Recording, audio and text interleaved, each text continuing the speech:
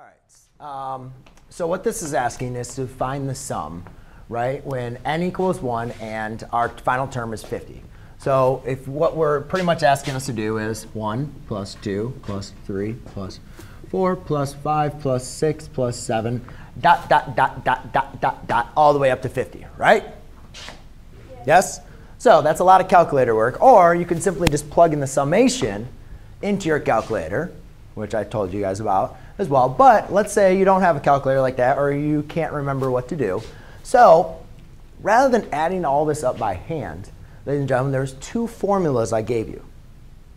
Two of them.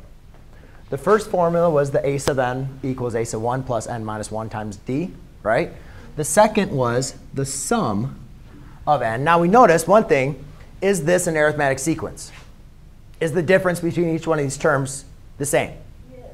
Yes. So even though I know I'm doing a sum, if I was just to write this out as a sequence, I know that the sequence of this series, right, or the series, we know that the difference would be an arithmetic sequence. So what I can really do is I can calculate the sum by using this formula, since this is arithmetic.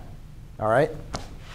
So rather than writing all this out and using the series, I am going to use this formula, which remember stated n divided by 2 times a sub 1 plus a sub n.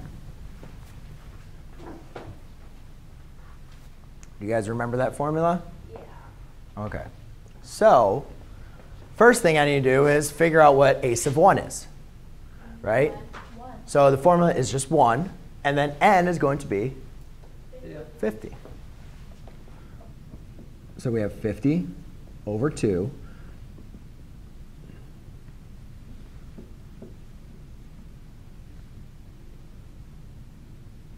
All right, now I will need your calculator help for that one, because I don't want to. It still is that early morning rush. What? 1,275. That's it? That's it. Sweet. This is apply a formula. That's not 150. I'm sorry?